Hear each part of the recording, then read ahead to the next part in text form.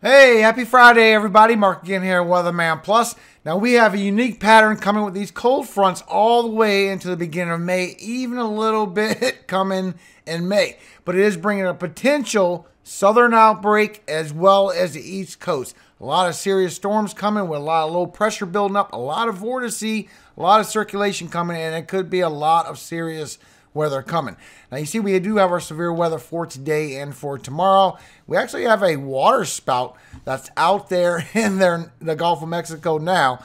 So thank God this is staying in the Gulf. It's not going to be a tornado on ground, but you do have a tornado threat for today and for tomorrow for the severe weather. Plus what is coming. Now, you can see with HRRR that we do have these cells coming all the way through, and sometime in the late evening, anytime around 4 to 6 p.m., you have these strong cells coming through Louisiana and going through Mississippi. So that has a chance to flare up some of these into a potential tornado. Now, as we go through tomorrow, this is going to go all the way over, and you have some severe thunderstorms that's coming through the Carolinas. You get a daytime heating that lasts a little longer than what you have coming over Florida, and it has a better chance to form up and bring in some severe storms, maybe some hail, maybe some damaging winds. But as these go up towards Maryland, Delaware, southern Virginia, this is all bringing chances for tornadoes for tomorrow, as well as you go through the evening when you get that daytime heating.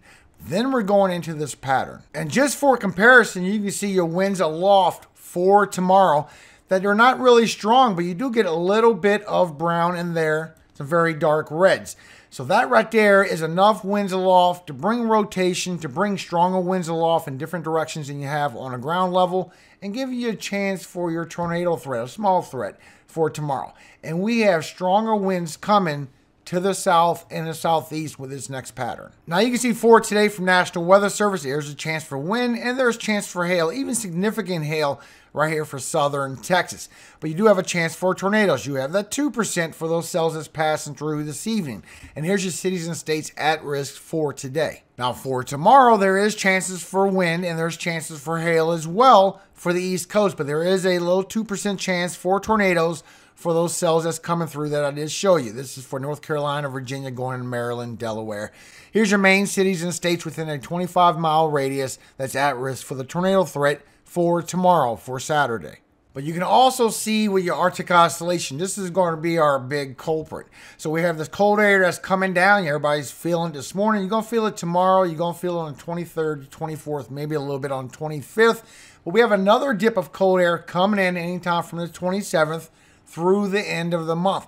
And maybe even another one that would be a slightly less intense cold weather in the beginning of May. And you can see this from National Weather Service. Next 6-10 day probability temperatures will be well above average on the West Coast, while you're well below average in all of this region. This is all the way towards the 30th. Then when you go from the 8 to 14 days, which goes all the way to the 4th, you can see you stay well below average from the center to the east coast of the U.S. So as we quickly go through this, you can see for today, you have some nice daytime high temperatures. You're starting to get warm in the southeast as well as the south, and your highs for today will be frozen in some regions. Tomorrow, you have some very cold temperatures coming through. Freezing temperatures start reaching down towards the south. This is your morning lows. But with the wind chills is bringing teen temperatures and single digits to the upper Midwest and getting a lot of people feeling like they're in the 20-degree temperatures, with negative temperatures coming to the higher elevations in the Rocky Mountains. But it will warm back up for tomorrow. You have all this daytime heating going on all the way from the West Coast all the way to the East Coast, but you can see your highs will stay freezing for some people.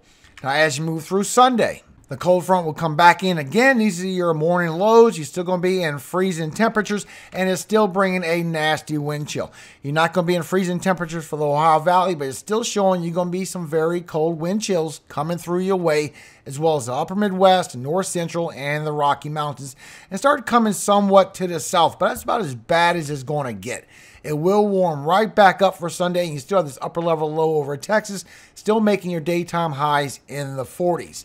Now, as we go through Monday, this is going to swish over a little bit with your morning lows. But once again, it is going to warm right back up for Monday. Then as you go through Tuesday, it's going to swish in again. A lot of morning low cold temperatures coming through, and it will warm back up for Tuesday as well. A lot of people, their highs are going to be in the 40s. Now, as we go from the 28th to the 29th, your morning lows is going to be over the Rocky Mountains and the Northwest. We're going to a different pattern, so it won't affect the Southeast no more, but a lot of people are going to be in the 40s for the morning lows, and some people in freezing conditions. Now, you do see it warms right back up all the way from the West Coast in the 70s, all the way towards the East Coast in the 70s, and get into the 80s for the South, even 90s in some areas. This is for the 29th. Now, as we go in the beginning of May, we're going to go on this big warm-up. It's going to seem like it's going to be spring again. Very warm temperatures on the 3rd. As you go through the 4th, very warm temperatures as well. It's going to raise way up, and this is going to move our severe weather line further to the west instead of over here in the southeast. This is the beginning of May. But once again, once you go into the morning of the 5th, these are your morning lows as spring and cooler temperatures for the northern half of the U.S. and the west coast, while the southeast and the east coast stays warm. But your highs for the 5th will be well above average and very much hot temperatures in the south and the southeast, 80s and 90s, while it stays somewhat in the 50s for everyone else. So we have a lot of warm temperatures coming, but a lot of cool temperatures as well. And you can see as we have these cool temperatures coming, bringing these storms to the northeast for tomorrow, you can see the pattern that we're about to go into. We have more cold air coming in all the way from the 24th, and it's going to swing all the way in towards the northeast as you go towards the end of the month. But at the same time, we get a lot of surface lows forming up over here in the south, and this is bringing a lot of storms all the way from the south all the way to the northeast, and there is an outlook for that. This is going to happen multiple times, multiple surface lows forming up, maybe even staying along the coast, which would be a better outcome than on land. And when we look even further ahead, maybe in the beginning of May, when we get all them very warm temperatures, we might have a strong anomaly forming over the west coast. Could be a problem for California once again. But you can see all these very warm temperatures come up while we go on this high ridge, and this is going to change our position on our severe weather. We still get that surface low in the Gulf of Mexico. It still dissipates right before it gets towards Florida.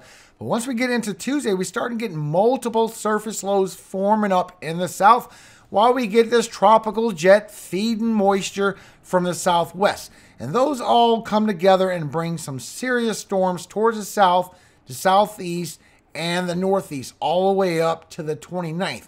And there is an outlook for some flooding for that time. Because you can see with your dew points as we go into Tuesday, we get a very strong dry line. We get a lot of strong dew points in the south, carries over towards the southeast while we're getting multiple low pressures forming up. And it does carry towards the northeast. And as you can tell, the dew points don't carry too far towards the northeast.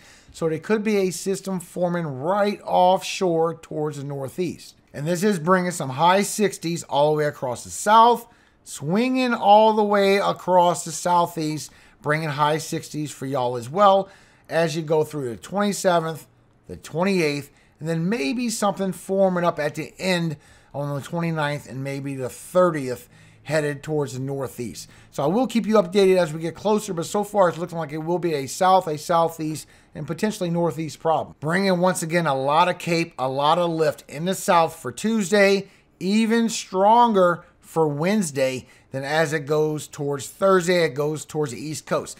So hopefully it pushes a little bit further. So far the cold fronts don't look like they're going that deep, so it won't push it all the way in the Gulf. I think this will affect the Gulf states and potentially the southeast. I think the northeast, it could maybe potentially go away and be a little too far, but there could be a storm system forming up. And you can see this better here. So as you go through Monday, we still get that surface low forming up in the Gulf, and it does dissipate, guys. It crashes right before it goes towards Florida, becomes a group of disorganized thunderstorms. Now, once you go through Tuesday, you get all that lift, you get all them dew points, you get a surface low forming up, you get a lot of storms. Now, keep in mind, this is with the Euro. This is not a high resolution model, and we're already seeing some strong storms forming up for Tuesday. For Wednesday, still have a surface low in the south as it goes towards the east, and as you go through Thursday, and more storms and more potential surface low forming up, which brings rotation in the atmosphere, even another potential low pressure forming up in the south. This cold front, this pattern we're going into, is going to bring potential front-induced lows all across the south and southeast, also into the Gulf and across the East Coast. So we do need to watch out for this pattern, guys, because it could turn very strong. Because when you look at your winds aloft, you can see how much stronger they are than what we're dealing with today and tomorrow. As these surface lows form up, we get a lot of strong winds that form up on the east side of it, and this could help bring a potential tornado threat. As you go from Tuesday into Wednesday, it stays strong.